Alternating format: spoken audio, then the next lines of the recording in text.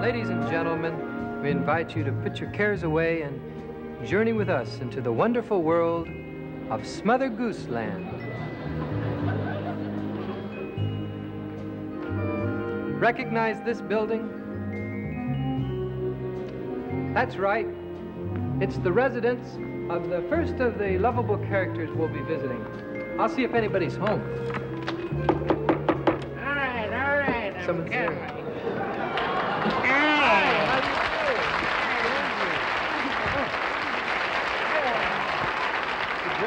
Hello, kids. Hello, there's so many kids in that burnt boot. It's... Hey, Wow. you're the old lady who lived in the shoe. I'm Dick Smothers. I've come to visit you. No kidding. Yes, how do you Dickie do? Smothers. That's right. Hey, Don't touch me. I'm sorry. I wondered what's the matter with your shoe? Well, It looks I'm pretty tired run of down. this old shoe. I want a modern one. This is a slum shoe. Well, it is. The lining's cracking and peeling. The heels are worn. The whole shoe is tilting. Cool it, kids. Drink your shoe polish. Rats. You must have a lot of children. A lot of them, Daddy. How many? Hip, there's about 112 of those little clowns in there. 112? That's right. Well, how do you feed 112 children? Well, you don't really. That's a lot I of just kids. kind of drop them every once in a while. Pull them. What do you tell me? What do you plan to do after they're all grown up and they've gone away? You know. What do I plan to do? I don't know, really. I don't know. You don't know? No. My mind left me there. I don't know. These flowers, I guess I can live off those for a little while. That's a goodie well, there. 112 That kids. sent me pretty high yesterday. Well, 112 What kids. did you say? I said a lot of... Lot of... You thought I said poppies. I thought didn't- you said I poppies. didn't say that. Isn't that No. something? With 112 kids, it must keep you quite busy. It does. It keeps me active. Well, I understand that you've had some money sent to you to keep this... No, I haven't had any money sent. We haven't had a cotton-picking cent. I've did you- jammed all the kids into the toe, and it's not easy living in the toe of a shoe. Well, why don't you have someone come and fix up Well, your I've shoe? tried. You can't get anybody today. Well, no, you could I try. had a gardener come in for a while, but the kids teased him, put him in a little chair, twirled him around, stuck things at him. Boy, Danny, they drove him out of his gourd. Well, that's terrible. You should have more discipline with your children. Well, I try. I mean, I just don't have a man around. That's what I need. Well, That's the hang-up. that's right, but- Hey, no. how about you? Hey, there. You How got old too are many you? kids. I'm too young. I'm a little Huh? kid. I'm only 28. Lay it on me. How old are you?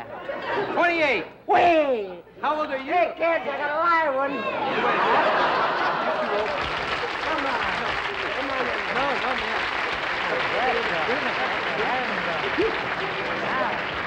There. Oh. Boy, I tell you, I've never met the old woman in the shoe, and I gotta tell you. Hi, Hi, who are you? I'm Jack and Jill. You're who? I guess I'm Jack. You're Jack. You mean you're the Jack with Jill who went up the hill to fetch a pail of water? No, that's not how it goes. It's a true. Smothers Goose rhyme. No, that's a Mother Goose rhyme. You mean Smother Goose is different. Yes, it's different. Oh, how does it Yeah, go? well, Jack and Jill went up the hill to get some beer in a carton. You're in a cart. And when they got there, the beer jar was bare, because on top of the hill was Dean Martin. Out.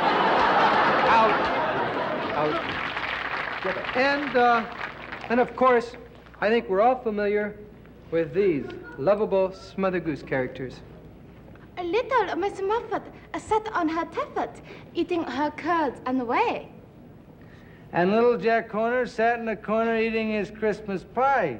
He stuck in his thumb, and he pulled out a spider and frightened Miss Muffet away. And I've got her tuffet.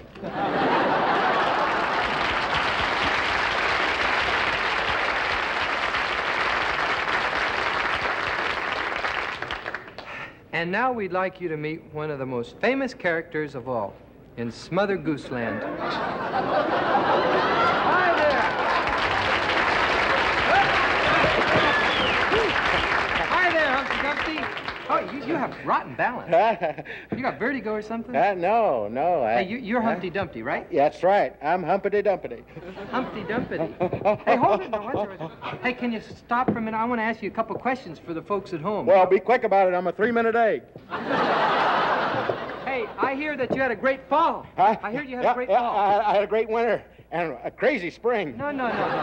Huh? I mean, you had a great fall off the wall. Yeah. You know, you shouldn't sit up there. You're going to fall again. I know it, but I like to fall off the wall. What else has an egg got to do for fun, right? No, Watch me go. No. You shouldn't Wait, fall. him fall down and go boom. You know what? Inside him, there's a lot of love in me. Now, please, Humpty Dumpty, for your own good, I want to tell you this. Yeah. You seem to forget. You're just playing around on this wall, right? That's right. You're just ready to fall off, Having and a you ball. don't care. You've forgotten that you fell off the wall once. I know. And all the king's men and all the king's horses could not put you back together again. You forget so soon. Well, I don't need them. I got a friend. This little Orthodox Indian osteopath comes in, and he puts a hand on my shell and goes, unka munka.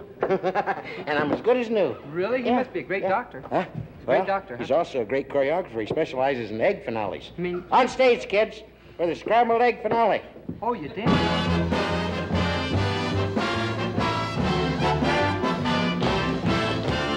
Keep your sunny side up.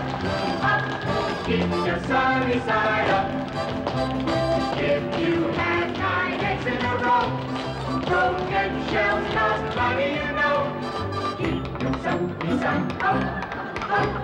Let the laughter come through. Stand up on your legs.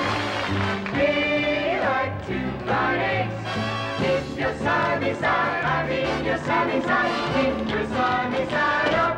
Not over easy.